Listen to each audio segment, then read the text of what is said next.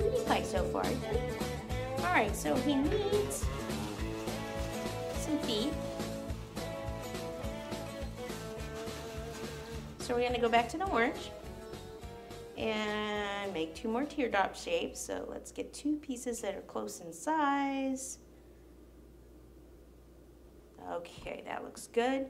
Knead it up, ball, finger over, whoops, that's not a very good ball, that's more like an egg.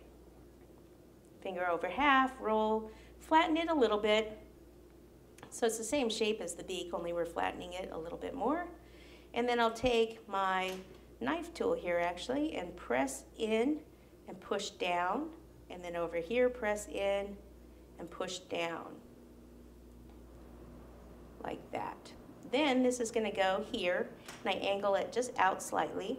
If it sticks by itself, you don't need anything. If it doesn't stick, then put a little water. You can even kind of bend these down a little bit if you want. Give them a little bit more character. Depends if you're going to bag your cookies or not. Because if you're going to bag them and you have too many things, like if these are sticking up way too much, then they're more than likely going to break. So take that into consideration when you're making your cookies. Okay, flatten that. Looks like a little piece of black got in there, so let me re-roll that.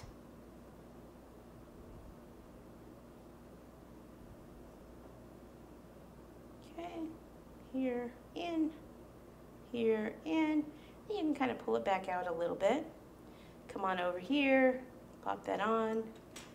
Give him a little curl up there a little bit. There we go. And then on this one, I have him just holding an egg, like in front of him, because he needs a little bit of something here. So he's going to be holding this egg in a second, which is just a pre-made royal icing egg. But you could certainly make your own. You could even do a cookie egg. Like these are little cookie eggs here that you could color and then place there too. So if you want to keep it all cookie. So you have some alternatives there to work with. Next thing I want to do is take him, before I put the egg on, and just give him a little bit of dust. So right here I have, this is called zinnia, which is a sterling pearl. So it's a luster dust, and it's a pink luster dust. Take some of the zinnia, tap some of it off, and then I'm going to place some on the cheeks. Right in there. A little bit on the wing, start from the outside of the wing and come in just a little bit.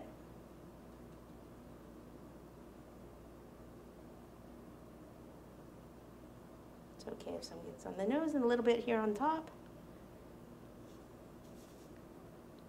And then a little around the edge of the belly. So around here, just kind of do a little bit of a circular.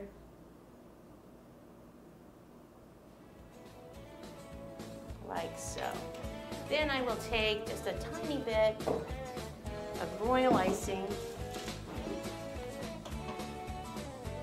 just a little bit of white royal icing, place it behind the egg, and then place the egg right here. And voila, you've got a cute little chick.